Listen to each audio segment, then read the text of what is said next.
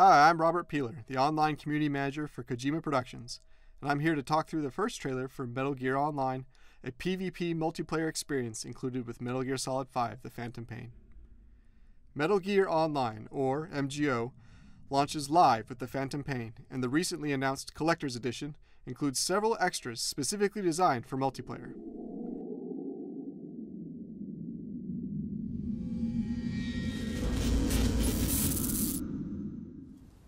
The trailer opens on our debut map, a hill in a desert landscape. Our team begins by selecting gear options through the iDroid, ending in a desert-style camo to match the map. More custom options will be available in the final game. You can see that the team setup for the trailer was 8 versus 8, but players can also play a balanced 6 versus 6 mode. Let's go. We created shots for both teams using a variety of weapons and items. Just a handful, but of course more will be in the final version. In the trailer, we wanted to show players working as a team, as teamwork is at the heart of MGO, and tactical operations are the core concept of the game. Snake throws a grenade here that marks enemy players within the radius of the grenade. Lets your teammates see them from far, or through walls. This works similarly to the marking system in Ground Zeroes and the Phantom Pain. That's why you saw them break off into pairs earlier, and here, a player peering through binoculars acts as a scout for Snake and his teammate by marking nearby enemies. Here Snake's teammate sneaks up and uses a chokehold, but he could have employed other CQC options both before and after he grabs an enemy, such as a CQC slam or interrogation. You'll also notice he's in optical camo, a feature that returns from previous Metal Gear titles. Here we show that the Fulton balloon from single player has been weaponized into a placeable trap. Different from being tranquilized or stunned, this method is a new, non-lethal option for eliminating players from the battlefield. Likewise, when caught in this trap, players can shoot down the balloon to rescue fellow teammates, a critical element to working as a team. With splitting into pairs, we can show how each group approaches player defenses from different vantages. This demonstrates the need to choose how best to counter multiple strategies. Note the blue disc here. This is the infiltrating team's objective. We don't show it here, but gameplay modes can have multiple or alternate objectives as well. Roger that. Working together, the team is able to execute multiple tranquilizer headshots and clear the path for Snake and his teammate to recover the objective.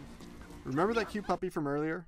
This item actually evolved from the MGS Dirty Magazine, a support weapon that in previous Metal Gear games temporarily distracted enemies. Our original design was a cute animal magazine, which then morphed into an actual puppy, then finally a stuffed puppy. We changed from actual to stuffed because we didn't want players shooting a real puppy on the battlefield. Here we introduce this mechanized enemy, which is an element you may remember from the E3 2013 trailer for the Phantom Pain. This is something we definitely wanted to bring over to MGO. Now Snake is utilizing a unique new ability that we can't go into too much detail right now. We wanted to show that this mech is not invincible. Players can hijack it from behind. Snake then uses the mech to defend his teammate, who grabs the disc and heads out of the base.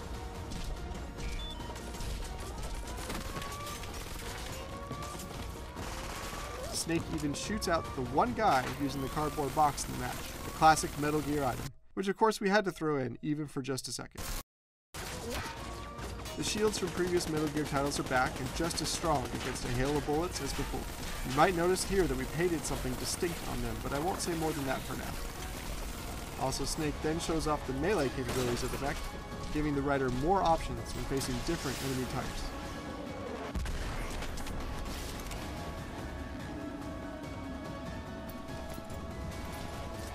Revolver Ocelot, like Snake, is playable in MGO. We wanted to end the trailer with Ocelot spinning his gun since the beginning of production. Ocelot's expert gunplay is a key element to reintroducing this classic character in Metal Gear Online.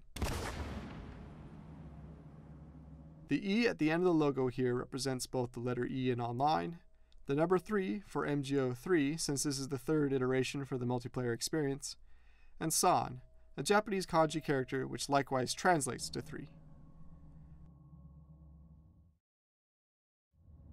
With the Phantom Pain being a typically deep and intense experience, MGO is aimed at being more light and fun. We've implemented the selfie at the end of the trailer to demonstrate the humorous side of the Metal Gear universe, and to give players an opportunity to show off an expert CQC hold. Thank you for watching our commentary. We'll show you more about MGO as we get closer to launch, and we look forward to playing with everyone.